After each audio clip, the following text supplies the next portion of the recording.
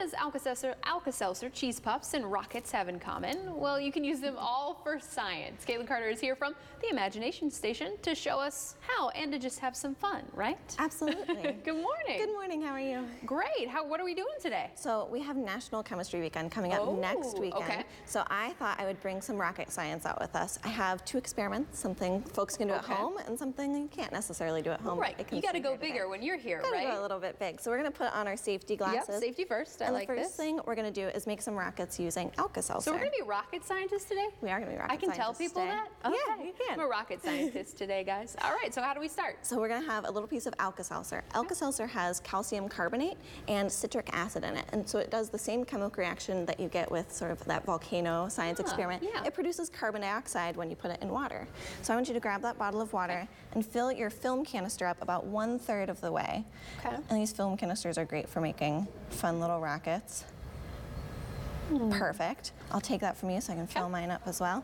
Then go ahead and grab your Alka-Seltzer, and when I say go, you're going to drop it in the film canister. Okay. You're going to put that cap on really tight. It goes on like this. Okay. And then we're going to flip them upside down and watch what happens. Oh, ready? no. Here we go. 3, 2, 1, go.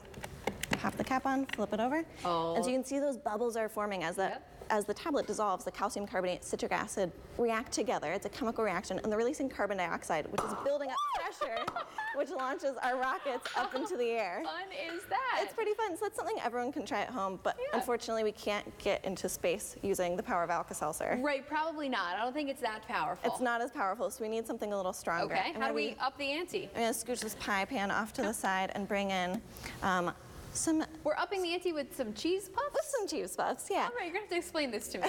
I will absolutely. So the secret is over here. I have in the balloon. Oxygen in my balloon, and you'll see it's in a test tube. It's in liquid nitrogen, which is 320 degrees below zero. It's very cold, which is, as you know, turning it into a liquid. So you can see I have this beautiful that's liquid oxygen. This is liquid oxygen. It's this beautiful blue color. If I can wipe it off, so you can take a look at it. And so in space science, getting rockets up into space takes a lot of oxygen.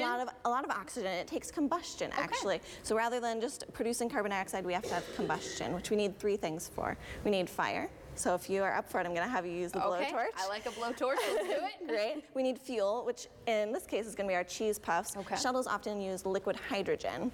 And then to really get enough oxygen, we're going to use our liquid oxygen. Wow, okay. Kind of condensing it, really making it potent almost. Absolutely, absolutely. And taking up a lot less space. Gas takes up 700 times more space than a liquid. 700 times? Absolutely. Wow. So we can really get it into our cheese puffs, get enough oxygen in there for combustion. So I'm going to hand you the blowtorch and move this out of the way. So I'm going to uncap our oxygen here. And what we're going to do, I'm going to bring this in, pour it into our cheese puffs. As soon as I finish pouring it, you're going to bring that blowtorch right in close and light it. Yeah, show us. You got it? Got it. Here we go.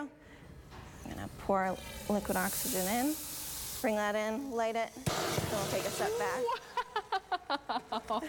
I can't see. I don't know where I am. It's incredibly bright, very powerful. Wow. And you can just imagine. It was immediate. It was immediate. And we just had the tiniest bit of liquid oxygen. And for space shuttles, they have ginormous tanks, bigger than the space shuttle itself, filled with liquid oxygen. That makes sense, to propel it up. And this is all thanks to chemistry. And you guys are really focusing on that this weekend? Next weekend. November 16th through the 18th, they can come on down to Imagination Station all day long and enjoy a great number of space chemistry experiments with us. How fun. And you could be maybe a rocket scientist yourself. Absolutely. All right, thank you so much. This was amazing and a little terrifying in a good way. All right, well, WTOL 11 Newer Day is back in a moment.